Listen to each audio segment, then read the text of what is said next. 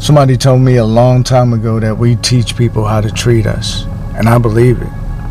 We teach people how to treat us. I had to emphasize that because it's so true. We taught them that a long time ago, the boundaries that they could step over, the lines that they could cross. We taught them that. We taught them that they can do things that's unacceptable. But I know the type of person you are because I'm that same type of person. I'm the person that hope that when I show people kindness and when I show people love and respect and humbleness and, meekness, that they're going to appreciate that. They're going to know what that is, but the world ain't built that way. So I had to learn the hard way a long time ago that we teach people how to treat us.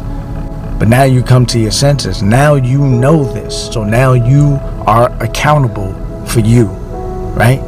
Put yourself on the pedestal. You're worth more than that. Not being egotistical, but know that you're worth more than that. Know that you will not accept anything less than what you deserve. Love.